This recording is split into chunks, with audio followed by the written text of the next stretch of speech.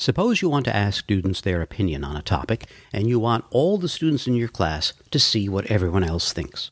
How do you do this when you're teaching an online class? What you need in this case is a kind of digital whiteboard that all students can post ideas to. Let's take a look at Jamboard. I'll go to my Google Drive account, click New, and then find Google Jamboard. Now suppose I want students' opinions on the U.S. Constitution. I'll give this board a title. I'll start the conversation by adding a sticky note containing a scenario I want students to respond to. And that's it.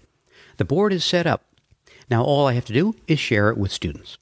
I suggest you change the access from private to anyone with the link, and change Can View to Can Edit.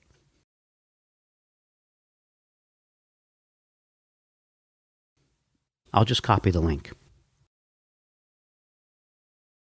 And now I'll go to my online class and add the link.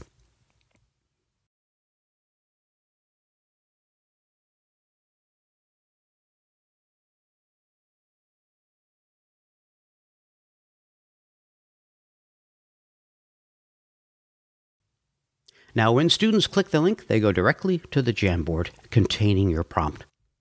They can add their own sticky notes, and they will appear immediately on the board for everyone to see. There are a variety of tools to help you translate in-class ideas to online ones.